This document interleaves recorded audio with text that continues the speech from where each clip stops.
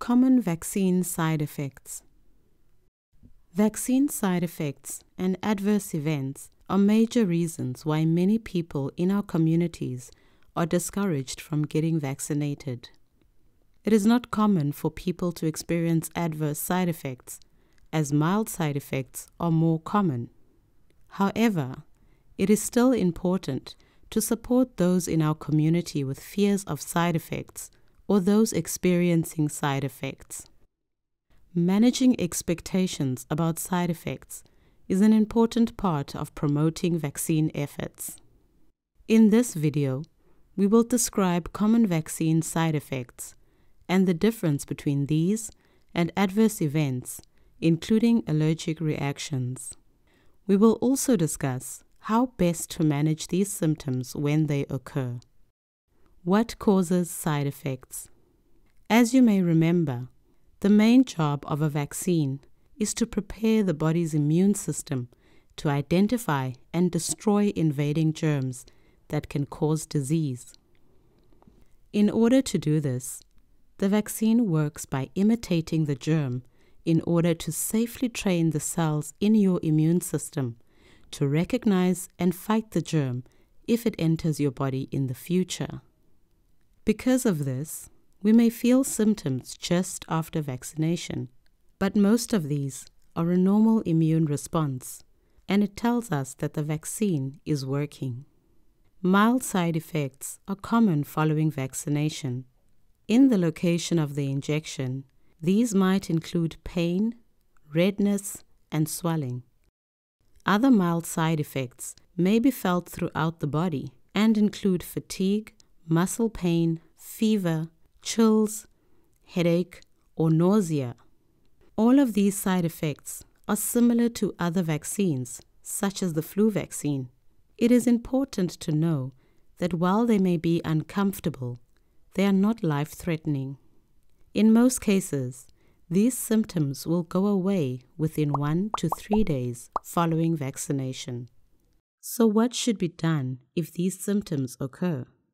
Some at-home care steps that can be taken include applying a cool wet cloth to reduce the swelling and discomfort where the vaccine was given, and to help to manage a fever. Drinking plenty of fluids and getting lots of rest. Use medications that help to reduce fever and aches. What is the difference between side effects and adverse events? The side effects just described are different from adverse events. An adverse vaccine event is a medical event occurring after vaccination. These may or may not be related to the use of the vaccine. While COVID-19 vaccines licensed by the World Health Organization are safe and effective when used correctly, no vaccine is completely without risk, and adverse events can sometimes occur. Adverse events can range from mild symptoms that are not serious to more severe and even life-threatening events that require an immediate medical attention. For these reasons, it is important to monitor for adverse events after a person receives a vaccine.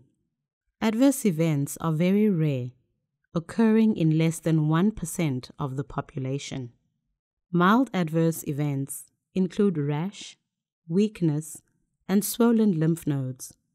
More severe adverse events include paralysis in the face and blood clots. Inflammation in the heart has also very rarely been observed, most commonly in teenage boys. In most cases, this is corrected with the use of anti-inflammatory medications.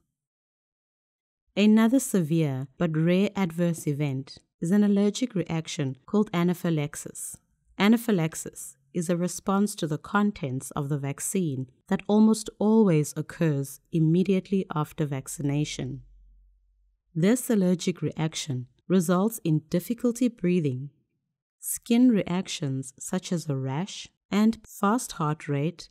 To monitor for allergic reactions, people should wait 15 minutes after their injection to leave the vaccination site. Should symptoms occur, They can usually be successfully treated with an injection of epinephrine and may also require an antihistamine medication. People who have had a severe allergic reaction to a vaccine in the past should talk to their healthcare provider. Unless you have a severe allergy to an ingredient in the vaccine, you should still get the vaccine. The only reason why someone should not get a dose of the Pfizer or Moderna mRNA vaccine is if they have had an allergic reaction to a previous dose of an mRNA vaccine, or you have an allergy to any of the vaccine ingredients. Adverse events unrelated to the COVID-19 vaccine. Some adverse events that are unrelated to the contents of the vaccine may be caused by someone's fear about receiving a vaccine or other worries about getting sick. Fainting is one example. To help prevent fainting, or to support those who do faint, people are asked to stay seated at the vaccination site for 15 minutes after receiving their vaccine dose. Finally, some adverse events have nothing at all to do with the vaccine or the experience.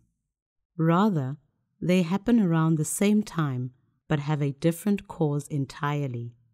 An example may be an individual experiencing a complication from another chronic disease, such as diabetes.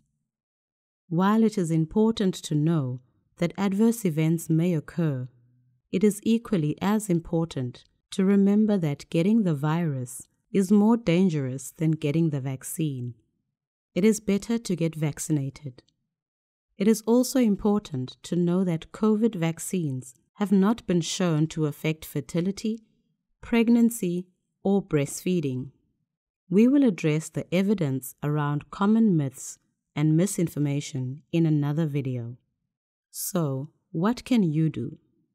Your knowledge and ability to communicate with members of the community can help people understand what to expect when they receive their vaccine. In your daily work, you can make sure that people who have been vaccinated are aware of the side effects and adverse events we discussed. Health workers at vaccination sites should provide patients with information about what to expect, how to manage common side effects, and what to do if they experience an adverse event. The description of what to do should include how to notify health workers of these experiences. All adverse events should be reported. Find out what the reporting process for adverse events is at your community vaccination sites. This usually involves completing an adverse events reporting form. While you may not be working with vaccines directly, you may be the first person in the healthcare system who is notified of an adverse event. It is important for you to know how to report adverse events in order to help the individuals in your community and to help in monitoring adverse events in your community. Identify people in the community who are eligible to get the vaccine. Talk with them to help them understand that minor side effects from COVID-19 vaccines are normal, especially after the second dose of vaccines that require 2 doses.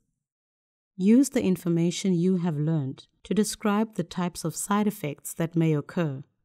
You may also want to discuss with them the benefits of vaccination, including the prevention of becoming ill, protecting others in their community from getting the virus, and helping to stop the COVID pandemic overall.